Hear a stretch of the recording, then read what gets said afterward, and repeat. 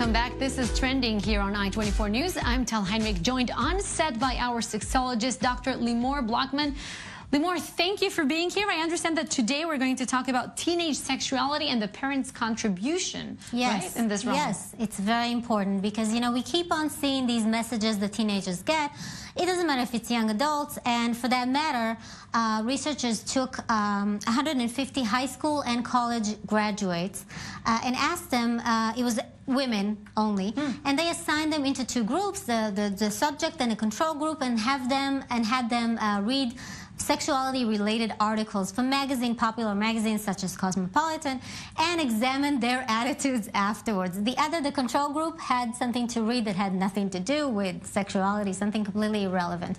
And then they asked them about their attitudes and knowledge. And surprise, surprise, they found out that women who read sex-related articles were much more permissive in terms of their attitudes towards sex. They were much more open-minded about premarital sex, didn't see it as risky behavior.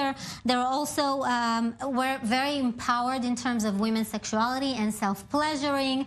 They were very open about it. Caucasian women empowered themselves much more than women of color, which was very interesting.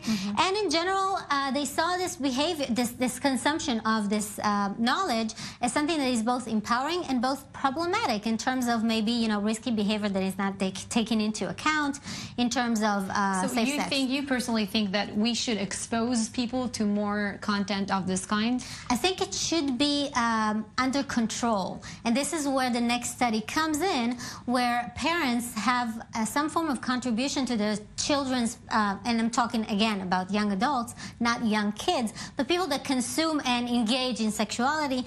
And they took a group of 139 teenagers, girls, again.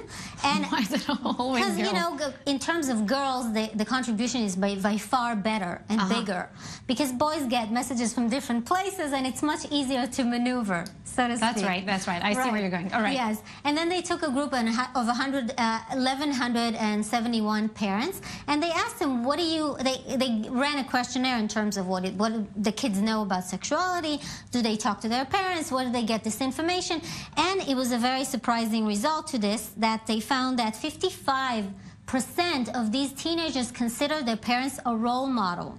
Only 30% took their advice from peers, and only 15% took the advice from celebrities, from people that they see online, all these things. But the problematic thing was that 78% of parents didn't understand that their kids were actually looking at them as a role model. For instance, a woman that is a mother and is very permissive in her behavior, in her own behavior, may, you know, contribute to her daughter's behavior as well. So I want to say, please, you know, parents, take into account that your position in your child's behavior is very imperative. But, you know, speaking of sexuality, sometimes I would assume that it's quite embarrassing for parents to talk about these topics. That is very true. That is very true.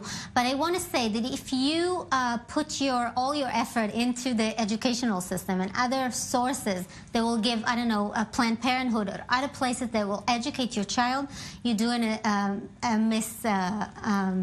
I would assume. And also, speaking about parents' contribution, I don't know if you have a study about that, but the way parents handle themselves, you know, in That's sexual exactly forms. what I said. Yeah. If a woman is behaving in a, I don't know, permissive manner, and her teenage daughter is watching that, that would be, you know, something that will contribute to her behavior. So please pay attention. I guess I'm asking if a mother and a father do kiss at home or do hug at home, how does it influence the child? Is it positive or negative? There are a lot of... Because it's embarrassing for both sides sometimes, I would say. Sometimes not, on the contrary. I agree. But a positive behavior that shows kindness and courtesy and affection. I'm talking about affection that is not necessarily very vulgar or sexual. If it's affectionate, and if parents are touching one another in a very affectionate manner, this is something that a teenager would take as something positive, as something that they can grow from and empower themselves.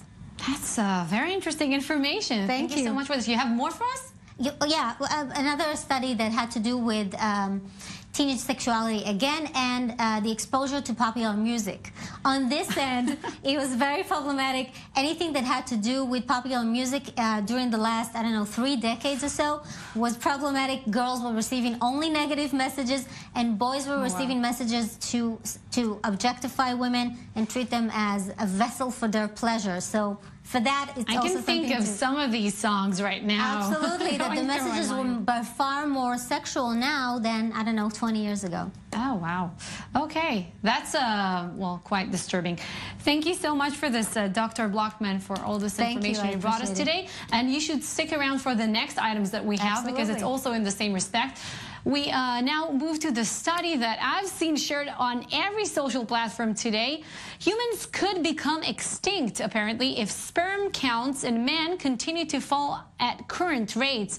According to the international study, sperm concentration of men in Western countries has dropped by more than 50% in less than 40 years. That's concerning.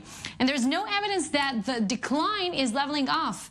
Data shows that the proportion of the male population with sperm counts below the threshold for subfertility or infertility is in fact increasing. Lead researcher Dr. Haggai Levine from the Hebrew University of Jerusalem said he was very worried about what might happen in the future. Well, we are worried as well. And now a new story. A ring that could protect women from being infected with HIV has been found safer for use in teen girls. This according to a study which took place in the United States. Infused with microbicides, the ring, which sits on the cervix, has been shown to cut infections by 56%. Experts say it frees women from relying on men to wear condoms and allows them to protect themselves also confidentially. After recording success amongst teenage girls in the United States, plans are in progress to test it in Africa. That might be, very interesting and very important. All right, we're taking a short break here on Trending, but coming up next on the program, we'll have fashion blogger Rosa Sinaisky here in the studio. She will talk to us about her place in the fashion scene and maybe about the place of Israeli designers and just Israeli common people on the street. You know, when we talk about fashion, we're not so renowned for it, so we'll check it out later. Okay, do come back to us right after a short break.